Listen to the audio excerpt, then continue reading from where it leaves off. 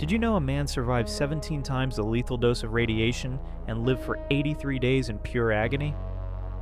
On September 30th, 1999, nuclear technician Hisashi Uchi was mixing uranium solution at Japan's Tokaimura facility. He poured too much into the tank. The mixture reached critical mass instantly. A blue flash filled the room as 17 sieverts of radiation tore through his body. Doctors rushed him to the hospital, initially optimistic despite his DNA being completely destroyed. His skin began peeling off in sheets. His internal organs started shutting down one by one. He suffered repeated cardiac arrests, but doctors kept bringing him back to life. By week 3, his skin was completely gone, exposing raw muscle and bone underneath. He begged the medical team repeatedly, "Please let me die." But they refused, using him for experimental treatments and research data. For 83 days, he remained conscious through unimaginable suffering.